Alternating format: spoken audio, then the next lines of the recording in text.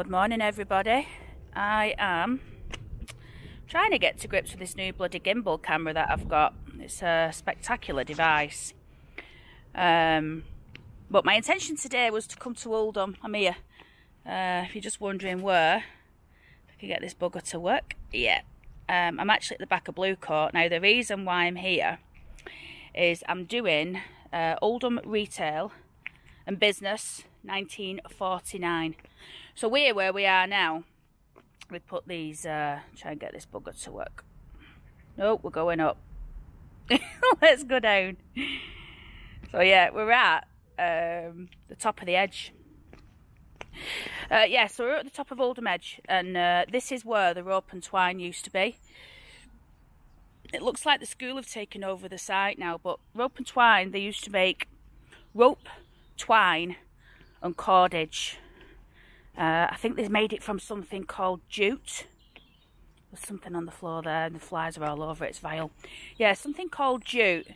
Rope and twine was a massive employer, and it sort of looked out over Oldham, as you can see. I hope this camera's making some sense for you.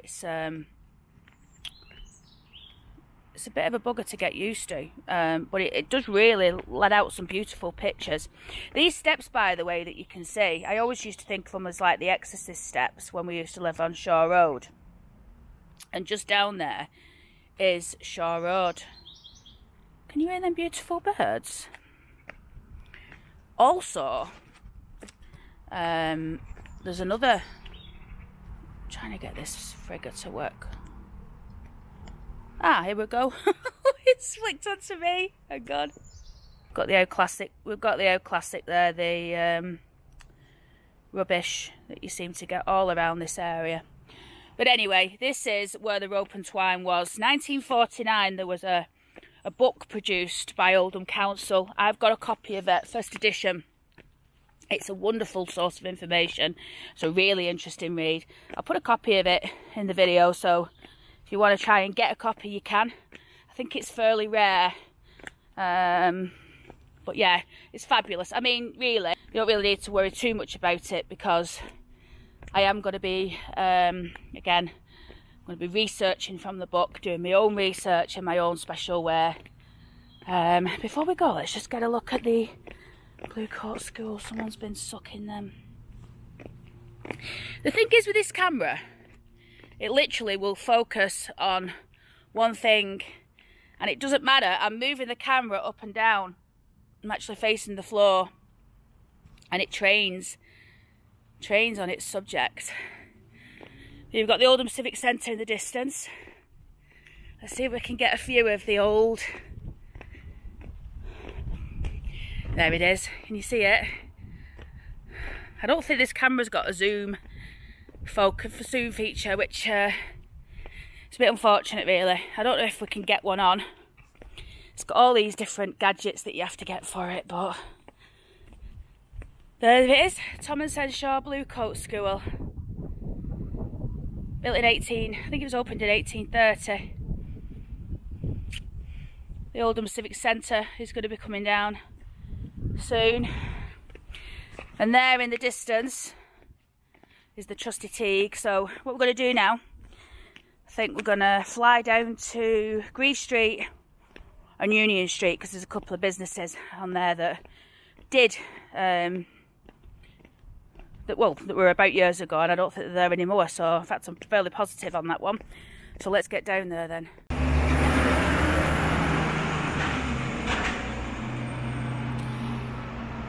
Right, if everybody recognises this place, this is Greaves Street. So just over there you've got the Town Hall. Town Hall was built in two sections. You've got the front section, which was built in the mid-1800s, and then this section here at the back that you're looking at was built in... I'm going to have to move my keys because they're going to go down that grid. Yeah, this section that you're looking at was built in late 1800s, and the architect who designed this building, incidentally, also did the war memorial that you can see up ahead just in front of the church. The offices were on, what's it called? That street up there, what's it called? Yorkshire Street, that's it. Anyway, the reason why we're here is we're going to talk about Mr. Thurm. Now, Mr. Thurm apparently had a plan for everyone's kitchen. Now, they had offices on here. I'm not too sure where. I'm sure I could probably find out. I did a bit more research, and I might do before the video gets edited. As you can see at the moment, we've still got the Old Bill, which is quite a popular restaurant for quite a few Oldhamers. And then you've also got a no-class tattoo studio. I don't know if that's open today. I'm not going to put my camera in the front of it. But then you've got the disgusting new library down at the bottom, which is vile, and the old telegraph office, which is just here on the corner. Anyway, oh, that's interesting. We've got over that door there. We've got some. We're going to have a look at that in a minute if I remember. This is the Youth and Community Education Service. It's part of the Lyceum. Anyway, let's get back to it. So yeah, on this street you had Mr. Thurm. Now, Mr. Thurm was very keen to make plans for your kitchen. He says, kitchen planning becomes easy when you call in Mr. Thurm because of the simplicity and flexibility and the clean design of modern gas equipment. Gas cooker, gas refrigerator, gas water heater and gas washing machine can so easily be placed exactly where you... Remember that? We used to have them in the 80s, didn't we? Getter blasters.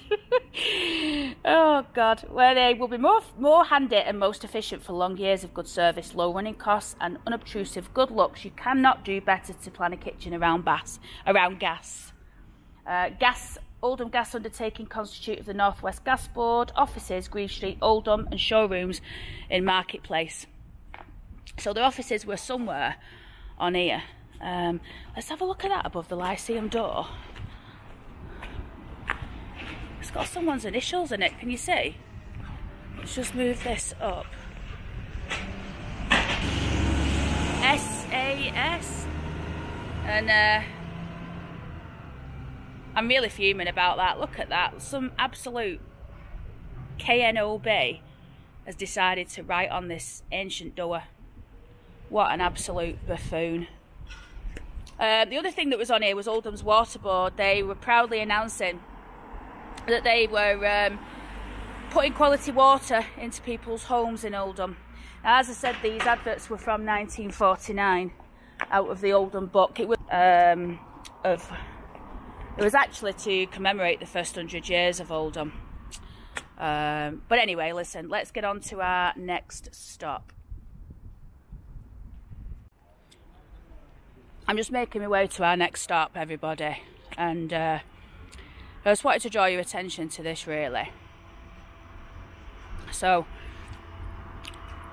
I don't know if you're on Oldham, made in Oldham, but Chris Loftus put a post on, and he took a photograph of the front of the Lyceum, and I don't know if you can see it. I'm sure you can. Can you see the trees or the bushes that are growing out the top of it? Well, let me tell you something about this Lyceum. Oldham obviously look after the building now, and quite rightly so. It was a building, I think it cost about £18,000 to build back in the 1800s. It was built mainly with the funds of people like John Platt and his brother, and they were basically instrumental in getting this building built. Anyhow, it's one of the only buildings that we've probably got left in Oldham that is sort of half used from that era. But true to form, as you can see, the building's being left to rot. Have a look on Chris's page, Made in Oldham, if you're not already a member of it, and just see what people are saying about it.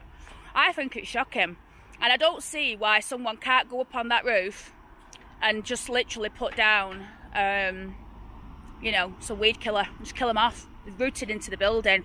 Then what'll happen, they'll close it down, then the roof will come off, then the pigeons will come in, and then obviously they'll knock it down and put a car park there. That's the usual stuff, isn't it? Sorry, I'm on one today. Anyway, we've got to make our way down past the other building in Oldham that's got trees growing out of it, which actually was built by a really well, a fabulous architect. I can't remember the guy's name, but he was a fabulous architect. I think he also built Bolton Town Hall. or the clock tower at least. But as you can see, that one now is overgrown with trees. There's pigeons on the roof, there's pigeons inside, it's overrun with rats. It's all boarded up, people go in and graffiti it. And yeah, that's left to rot as well, so they'll be able to knock that down soon and then build something equally vile, like the building at the side of it. But anyway, we're going to make our way down to 15 Union Street because I want to show you what was there a few years ago. I just wanted to say as well, that church in the distance, I can't remember what it's called off the top of my head now. It's got a wonderful name, quite a long-winded name. I am going to go and film it as soon as I can. I need to get in touch with the vicar. As you've seen on my channel, I do quite a lot of the Oldham churches. I've done Waterhead, I've done Oldham Church. More recently I did St Thomas's in Worneth. What else have I done? St John's in Worneth, but you can't get in that because that's shut in the 80s, but it's used for storage now. I've done others, I'm sure I have. Anyway, I am going to go and do that. It'll be the first Catholic church that I'll have done. So I'm going to get in touch with the priest and see what I can do. I wonder if that's Oldham football there. Maybe, maybe not. Anyway, let's get down to number 15. Right, everybody, we're now on Union Street. We've just made our way up to number 15. Number 15 Union Street is now where Santos is. That's the place I actually go to every now and again. But back here in the day, in 1945, there used to be a business called Duncan Fireplace. You've seen the advert. It says they'll be better off with a Duncan Fireplace. It's two Indians smoking a pipe around a fire. So yeah, you've got a 12-month guarantee. You've got over 300 in stock. You have modern and spacious showrooms, and this can suit all pockets. Now, it was a panel member of the CUJC Service and Showroom Appliance people. Just giving you a bit of a view up and down there. Some fellas doing some work. Yeah, they also had showrooms on Brunswick Street as well. They've said you may walk around without any obligation, and direct or through all registered builders. Sorry, I went a bit quick there. So there you go, Duncan Fireplace. We're going to make our way down to number 56 now, because there's a building, there was a business there that I would like to show you. What your thoughts on how Union Streets have changed over the years?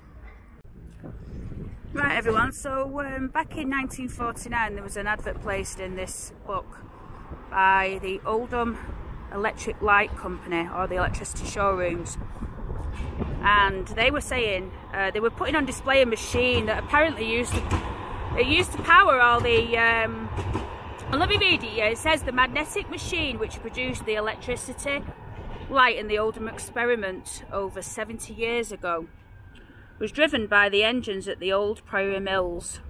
Thus, the textile industry assisted in the birth of electricity, and electricity has more than repaid.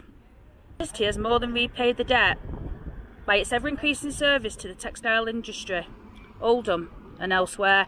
Now, just across the road there, where that used to be the job centre, just outside of Brunswick Square, I'm pretty sure that that's number 56, which is where it used to stand. It goes on to say, the North Western Electricity Board appreciates the honour of sharing in Oldham's centenary celebrations and intends to maintain and improve electricity services to industries and home of this great cotton town. The board staff are eager for your help and call on you on all electrical matters. Call at or write to the electricity showrooms for advice and information. Right, everybody, I know this isn't in the book, but we're going past it, so I think, sorry, let's put it in. This is the site here of the old Cat Whiskers. It used to be a pretty good night spot in Oldham, I'm left to believe. It was a bit before my time, but my mum used to go here. They used to have a night for kids to go in, and yeah, they used to cater. Obviously, they weren't allowed any alcoholic drinks,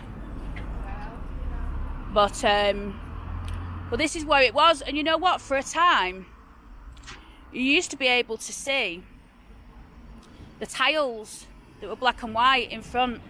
We'll go over now and just see if there's any chance of it. I doubt it, but we'll have a look. Looks like the floor's been dug up. This is the new job centre. Did I mention that? And this street here is Peter Street. So, where we are right now, around this area is where St Peter's Church was. Because that was just off Peter Street. St Peter's, obviously. But let's just see, get this bleeding camera to work properly. Yeah, so it's all been cemented over. Oh, right, so, you know, because I'm addicted to shopping, I'm going to just quickly nip into TK Maxx, and I think what we're going to do, we're going to go up to Grinnickers, because I want to find the grave of the Oldham mayor who has something to say in the front of this book. And it's really well written, very optimistic. And I like what he says. I just think it's interesting. I'm just wondering if what he envisioned in 1949 is actually what's happened.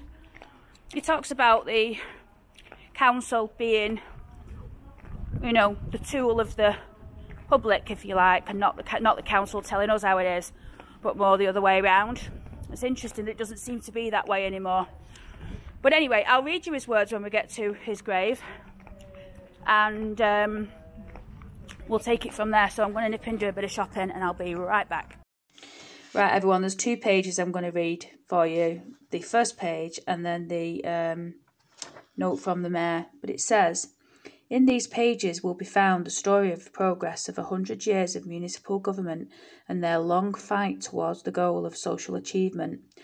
Our labours, like those of our forefathers, continue to strengthen and ensure a heritage of prosperity and happiness for our children, so that as the citizens of tomorrow, they may be embedded with a great sense of civic pride as we ourselves are today.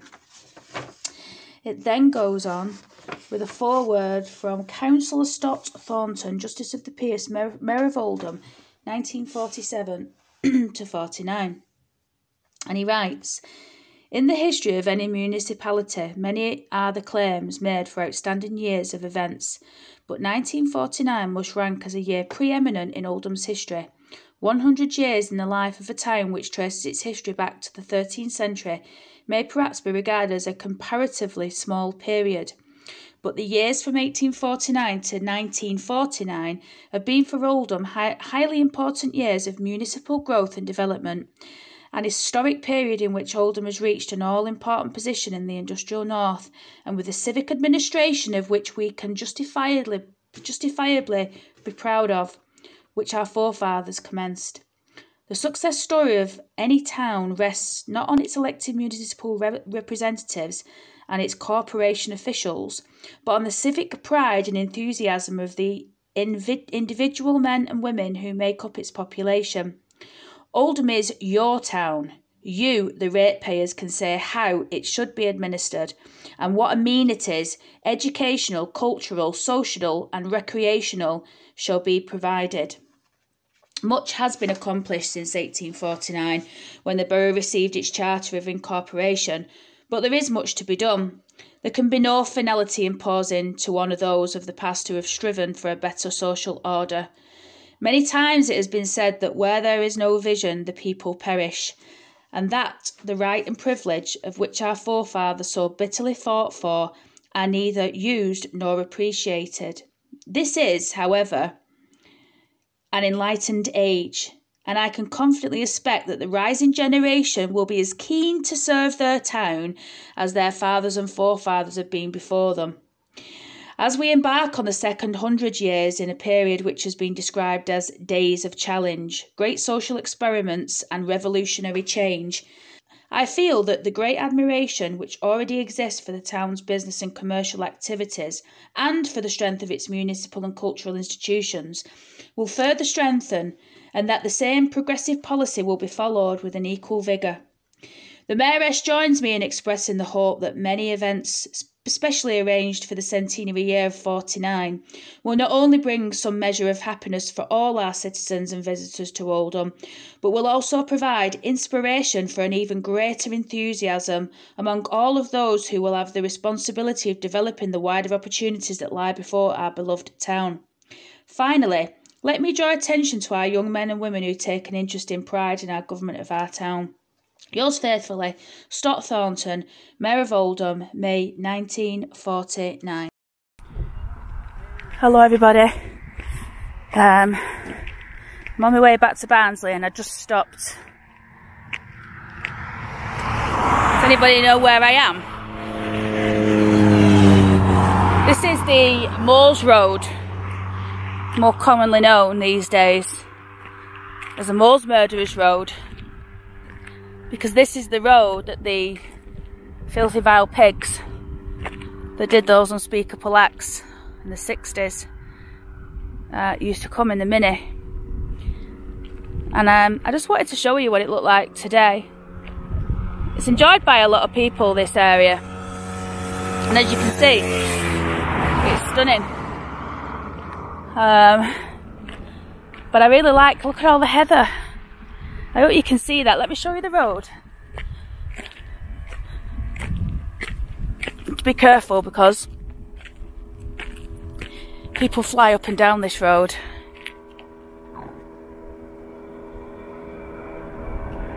But anyway, yeah, so this is the Moors Road. This is the way that I come back to back from Oldham now. When I go back home to Barnsley or come down, I go through Old Firth, and I've been meaning to stop for ages and just haven't got around to it. But anyway, today I have. So, oh, and there's been a bit of a development as well. I've decided it's possibly time for a new car.